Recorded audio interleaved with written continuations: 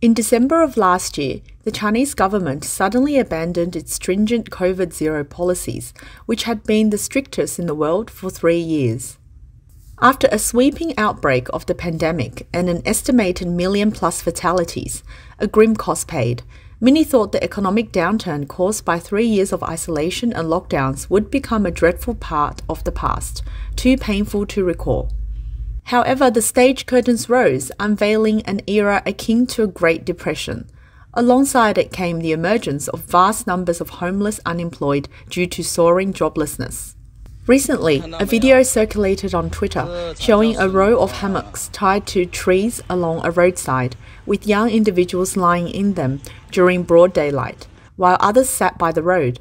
The user who posted this stated it was in Shenzhen, and those in the hammocks were a large group of unemployed individuals now living in the streets. A video posted by a netizen on June 26th showed the once bustling pedestrian street of Sun Zhaoyue in Guangzhou now deserted, with many shops closed. The person filming stated, "It's now 6 p.m. In the past, this time would have been teeming with people. If not for witnessing this myself, I wouldn't believe this is Sun Zhaoyue." Many thought that post-pandemic, all sectors would boom, and it would be a time of prosperity. However, the harsh reality we see is a total economic downturn, with a large number of shops closing down, one after another. Some pawn shops that managed to survive during the pandemic are now closing in quick succession after it ended. "There are only a few pedestrians," he exclaimed. "This situation is too eerie." On June 1st, Douyin blogger Sun Zhaoyue posted a video titled "Depression in Shenzhen and Shanghai." In the video, he talked about 2 incidents. First, he had a meal with an old colleague at Hong Kong Plaza on Huaihai Road, Shanghai. To his surprise, the usual bustling intersection was devoid of people. The second incident occurred during a business trip to Shenzhen. He and his colleague took a Didi taxi to Futian District for a meal. The driver commented, "Shenzhen is finished. Look at this place in Futian where you're going for a meal. It used to be bright and bustling from 11 p.m. to 1 a.m. with many people out and about. Do you know that now by 10 p.m. there's hardly anyone around?" As Sun and his colleague wondered, when will this end? He felt that it was just the beginning. Recently, China's state media has been enthusiastically propagating reports about the struggling living conditions in Western countries. Xinhua reported that 1/7 of people in the UK are hungry, and 25% of adults in the US are going hungry. Australia and Canada were no exceptions. Veteran China commentator Zheng Xuguang pointed out in the Free Asia radio program, Asia Wants to Talk, that this is the state media's vaccination strategy. Even in a country like the UK, 1/7 of the population can't get enough to eat, so if someone they know starves to death due to malnutrition, people will have a buffer in their minds. I think China's economy and food chain is in serious trouble. It's not about the concept of poverty alleviation in 2021, it's about the impending famine, he said. Mingju Zheng, honorary professor of the Department of Politics at National Taiwan University, added this in the program. Why do they need to vaccinate? Because they worry that China is about to encounter problems. This judgment, I think, is very accurate. It's a clear leading indicator.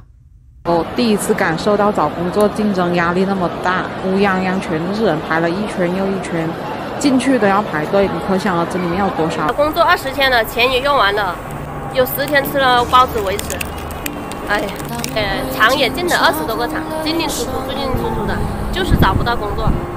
现在连回去的车位钱都没有，睡在公园呢，下雨又不行，只有睡在大桥下面，睡在大桥下面才不会被风吹雨打。你看外面那么大的风，还下毛毛雨，太冷了。实在没生活费的话，就叫父母寄钱过来。工资高的厂呢，又要大学文化；工资低的厂呢，又不想做，工资太低了，1个月都存不到1000块。谁干啊？再过2天买包子的钱都没有了，1天还要喝2瓶水。去找工作，那个酒厂的话，到现在还不通知，有点着急。因为外面风好大呀。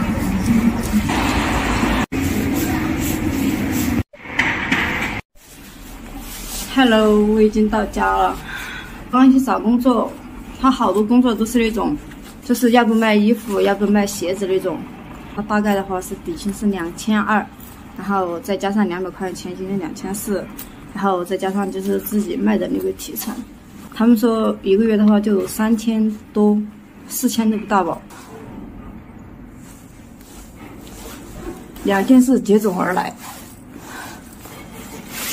有点承受不了。本来我之前还想着累点辛苦一点都没关系，现在都等了1个多月，快2个月了，又来就去不了，我一点心理准备都没有。现在要怎么办啊？真的现在生活太难了，连个厂都不要我。工厂的人都走完了，是2个人加上我。今天晚上有2个人辞工的，因为我们厂不是去年的工资没有发嘛，一直拖到今年，应该有两三个月吧，干了大半年在这里，应该有个1万多块钱工资，然后就是1分钱没拿到现在。打工人可太难了，从中介进厂的话还要车费与介绍费呀。好多年前都不要介绍费了，没想到今年又要。我在苏州找了7天的工作都没找到呀，实在是扛不住了呀，借了3000块钱到湖州跑外卖。可是我在商城里面等单，午高峰啊，等了半天一单都没有，一天挣的还不到100呀。现在疫情好转了，好多人上街都不戴口罩了。不过没想到的是，工作又变得这么难找。On July the 2nd, a popular Chinese news Twitter blogger, Huaihai, with over 1 million followers, published a post by another netizen. On July 1st, a Weibo blogger released an on-site video at the Maojiabao labor market in Beijing, where a worker described the current difficulties faced by workers. A large number of workers are gathering near Maojiabao in Beijing looking for work opportunities.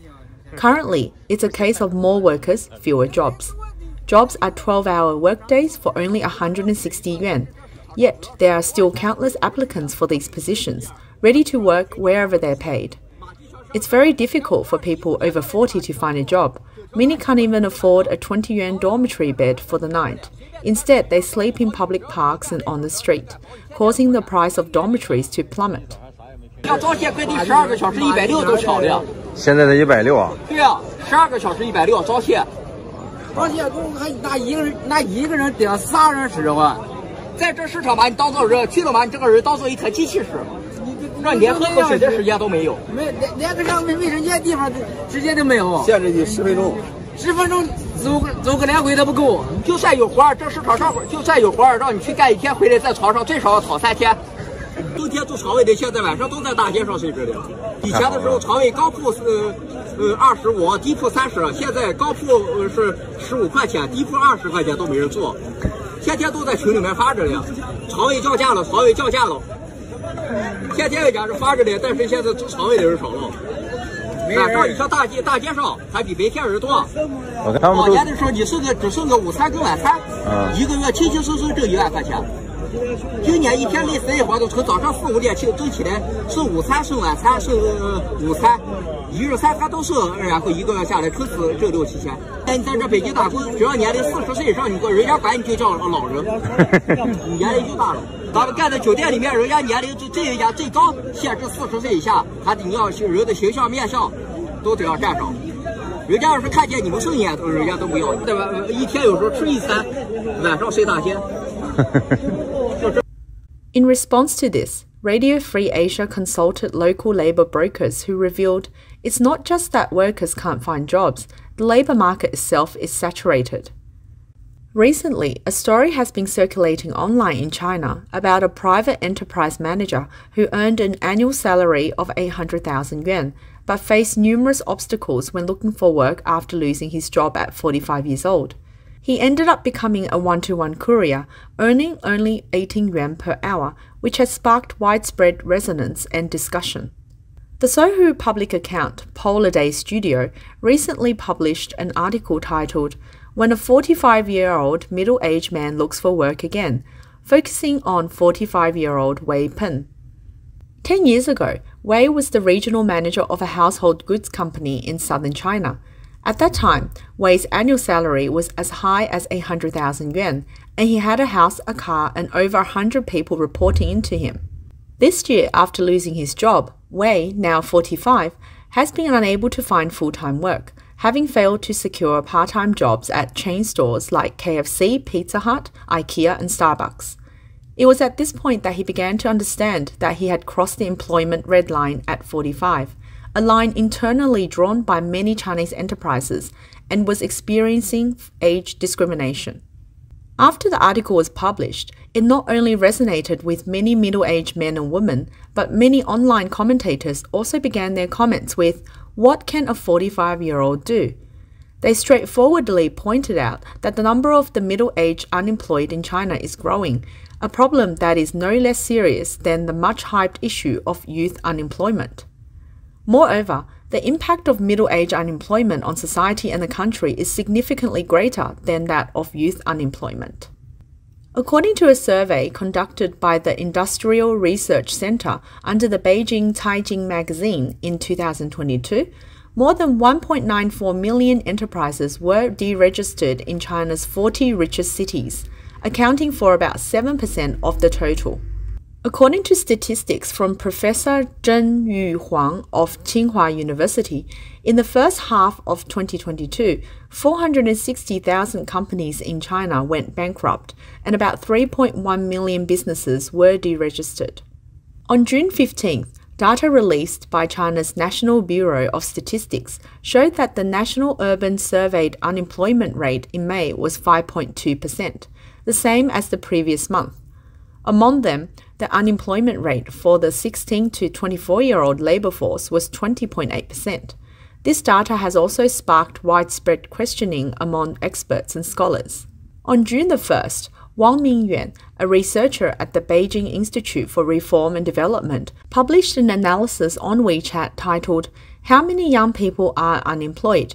He argued that current unemployment statistics in China are inaccurate due to three main problems.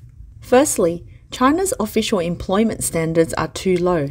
The International Labour Organization standard for employment is 10 hours of work per week. The United States set it at 15 hours and France at 20 hours. However, China has set the standard at 1 hour per week. Secondly, even though China's official statistics include rural household registration in the urban unemployment rate, data bias occurs because migrant workers who lose their jobs in the city return to the countryside due to the high cost of living. Lastly, China currently has as many as 200 million flexibly employed individuals, accounting for about 40% of the urban workforce. However, this group's social security participation rate is less than 20%, making it difficult to accurately capture their true employment situation through unemployment insurance and registration indicators. China is currently not only facing unemployment challenges, but the employment situation is also not optimistic. According to the latest data released by China's Ministry of Human Resources and Social Security, the number of college graduates in China will reach a record 11.58 million in 2023. The article also pointed out that conservatively estimated, the number of unemployed young people in China has increased by approximately 25 to 30 million since before the pandemic, equivalent to 6.2 to 7.5% of the total labor force in this age group, and 2.8% to 3.4% of the entire working age population. China's unemployment wave is rapidly approaching. Friends in China, are you really prepared? Long-standing structural imbalances in the Chinese economy, high debt-driven infrastructure construction for high-speed GDP growth, local government's heavy reliance on land revenue, a large number of foreign enterprises withdrawal due to international political risks, and a continued decline in export trade volumes are all contributing factors. These underlying issues have finally erupted following the world's most stringent 3-year pandemic prevention policy implemented by the Chinese government, leading to a burst after a short rebound. In the first quarter, China's economy, having emerged from the pandemic, welcomed an unexpectedly robust spring.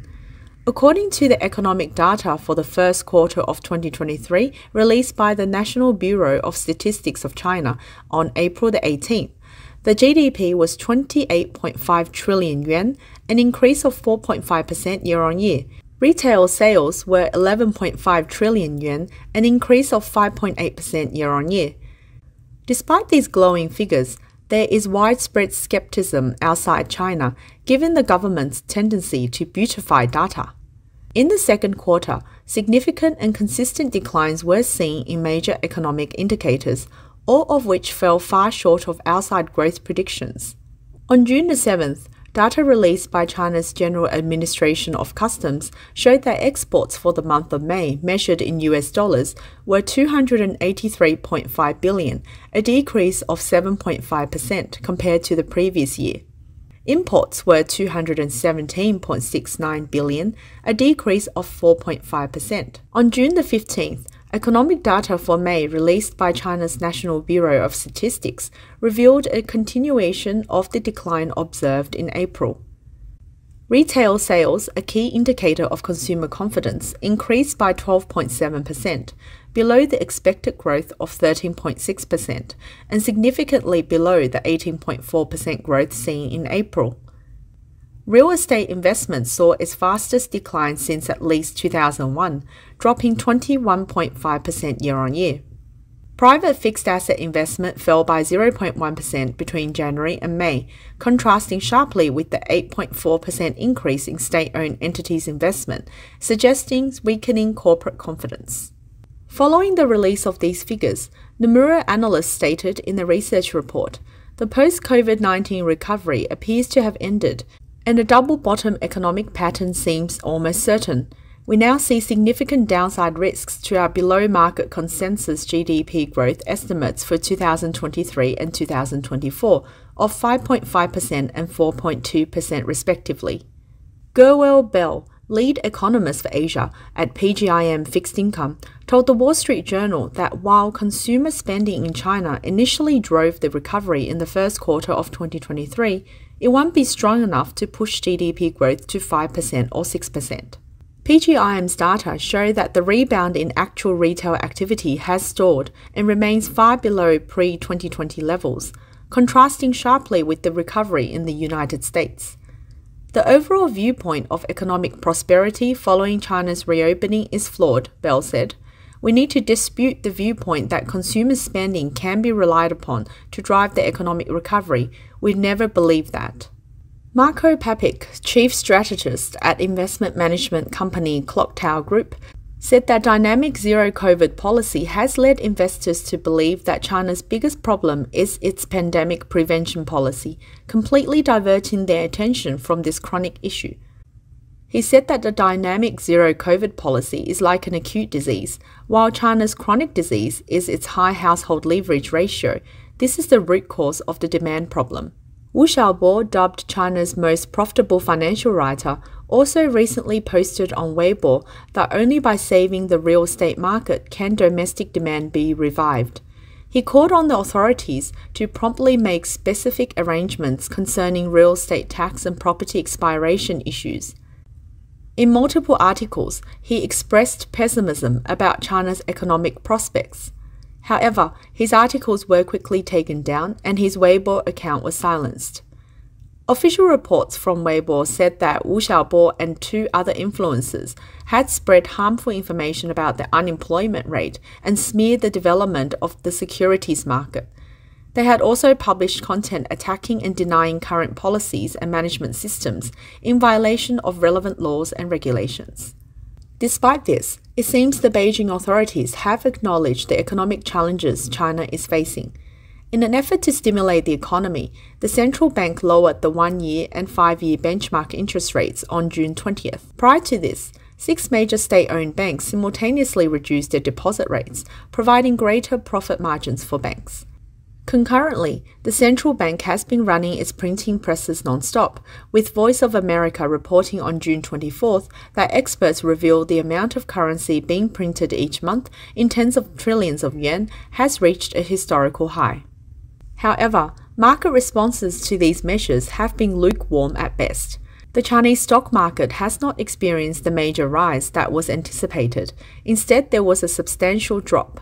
The depreciation of the yuan against the dollar has further intensified, hitting a 7-month low.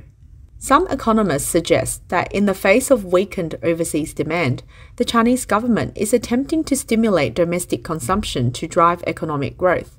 But the current situation is such that the government lacks funds, businesses are strapped for cash, and although consumers have some savings in banks, they are hesitant to tap into these reserves due to the bleak overall environment. Therefore, stimulating consumption seems to be an unfeasible strategy. In a recent article, the Wall Street Journal quoted Katrina L., a senior Asia-Pacific economist at Moody's Analytics, as saying, "It's hard to be positive about China's economy at the moment." Wall Street banks have already lowered their forecast for China's economic growth in 2023 from a previous 6% to between 5.1% and 5.7%. Finally, let us end with a quote from an article titled Opinion, China's Moneyline, We Can't Go Back, an analysis of Q1 2023 economic data, published by Radio Free Asia on April the 25th. The past 3 grilling years, which feel like a bad dream that never happened, seem to be over. Chinese cities have regained their past hustle and bustle, with people who've been pent up starting to venture outside their homes and even the country to experience the belated spring. The Q1 2023 data is also impressively bright, achieving a growth of 4.5%, significantly surpassing expectations. Considering the near stagnation of national economic activities in the last few quarters of the previous year due to strict pandemic prevention measures, achieving a GDP growth target of 5% doesn't seem to be much of a stretch. No wonder various experts, each with their own agendas, have already begun to look forward to a revenge growth future. But is this really the case? It's probably not that simple. Many have already realized we can never go back to the way things were.